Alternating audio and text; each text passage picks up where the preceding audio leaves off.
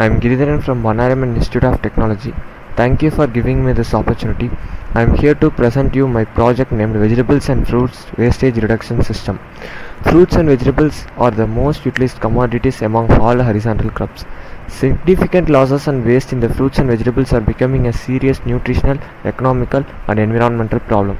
The FAO has estimated that losses and waste in the fruits and vegetables are the highest among all types of food and may reach up to 60%. The major cause for this wastage occurs during long distance transport. As they were arranged in trays one above the other at the time of supply, the trays placed at the top were delivered first, but the bottom position trays travel a long distance and they were supplied at last. Due to far distance travel, the temperature in the bottom trays were raised. As there is no air, the fruits and vegetables were wasted. We have a simple solution for this issue.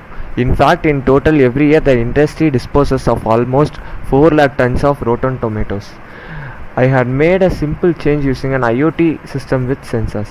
This will be useful to prevent over 40% of wastage in our daily life. This simple change with the help of sensors can bring a great profit to our nation, and the hard work of farmers will not get wasted. Here I am here to say the components which I had used. I had used Arduino, LCD display, a gas sensor, a temperature sensor, potentiometer and resistors along with an LED.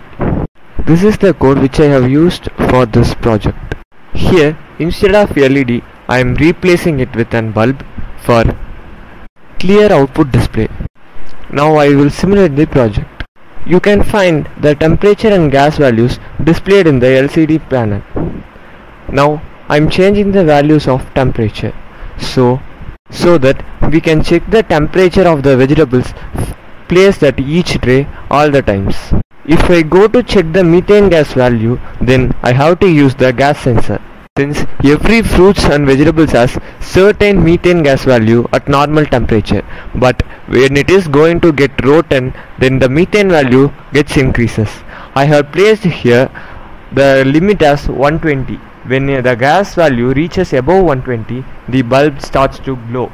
That means it wants the transport facility to deliver the fruits and vegetables placed at that tray to get delivered at first.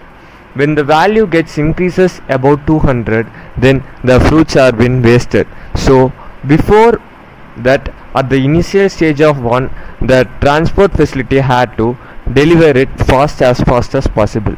So thank you for giving me this opportunity to present my idea. I thank you once again.